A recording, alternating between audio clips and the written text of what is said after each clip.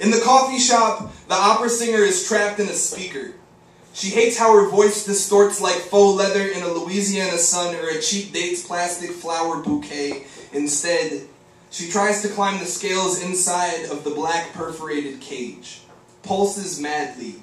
A large beating organ driving down Midnight's interstate toward somewhere in New Orleans on hella cocaine.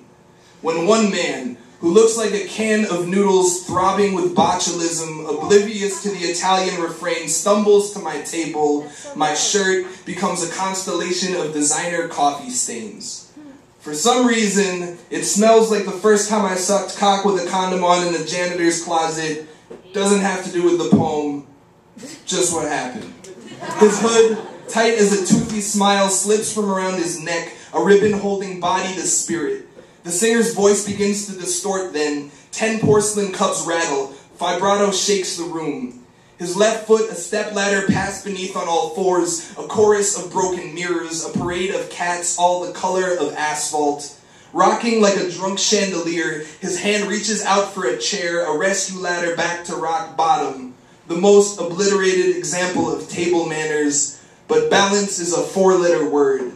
And the music swells into a sound wave of 1,000 wooden bats. He doesn't stand a chance. Crumples like an unwanted dollar bill. Lays splayed as an assassinated president. Or spilled spoiled milk laced with rock gut. One song ends. One singer stops singing. 5 computers buzz gossip. 10 porcelain cups quiet. 20 eyes look everywhere else. 30 seconds pass. One stiff hand reaches out to one that resembles a muted trumpet. God nails one window shut. One door opens. One man tossed to the curb like a trash bag full of records. This poem.